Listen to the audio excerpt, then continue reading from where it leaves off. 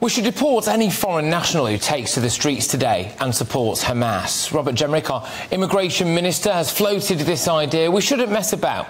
Let's check in, shall we, on how this global day of jihad is going so far. So there's been some footage of protests earlier in Jordan. Speeches, chanting, flags waving everywhere. There was guns in the crowd, military men. There were scenes like this as well in Yemen, in Iran, in Iraq, in Malaysia, in Bangladesh. In France today, a teacher was stabbed to death by a man reportedly shouting about Allah. In China, an Israeli diplomat was also reportedly stabbed as well. There are demonstrations set to take place in Italy and also in Washington in the States.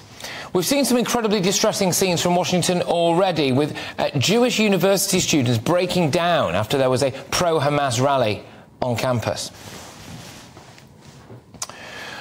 We'll play you a clip of that at some point. GB News presenter Josh Howie dropped his kids off at school today. He said that dropping children off at a Jewish primary school shouldn't feel like a brave act, but of course several other Jewish primary schools have closed today. We've been discussing scenes as well, which we've seen, of people tearing down missing posters of Jewish children. Our own state broadcaster refuses to call terrorists terrorists. Members of the Jewish community saying they just don't feel safe on our streets. What happened?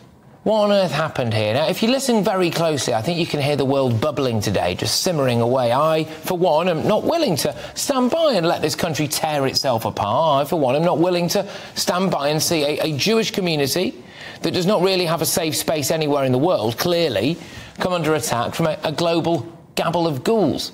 The way I look at it is this. We offered Jews safe refuge after the war, didn't we, here in Britain, and we promised them a safe existence. We have to uphold that promise, don't we? And if foreign nationals on British streets decide to support Hamas, a terror group, then surely they've got to go.